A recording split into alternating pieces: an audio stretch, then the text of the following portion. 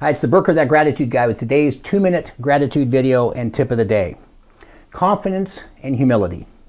Wow, what a combination to possess. Confidence and humility. There's nothing like talking to someone who is very confident and yet very humble at the same time. There's some things that just seem to go together, like Sears and Roebuck, Baskin and Robbins, and Lennon and McCartney.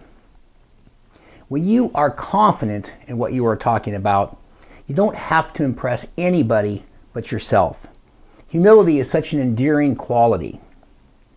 Embracing gratitude and appreciating everything you have in your life will keep you humble. Many of the gifts you were given are not something that you had control over.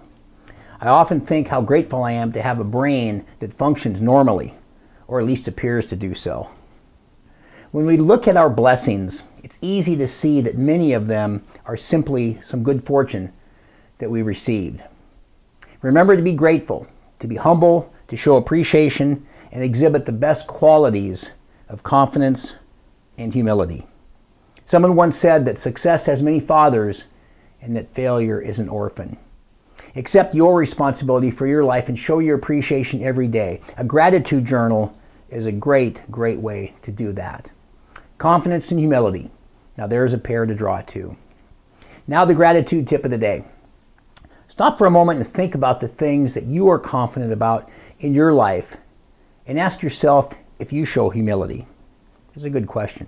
Lastly, thank you so much for watching my videos, and to purchase a gratitude journal for you or a friend, simply click on the Amazon link below. And you may have to hit your back button to go back to my newsletter to find the button. Lastly, remember, be grateful and never quit.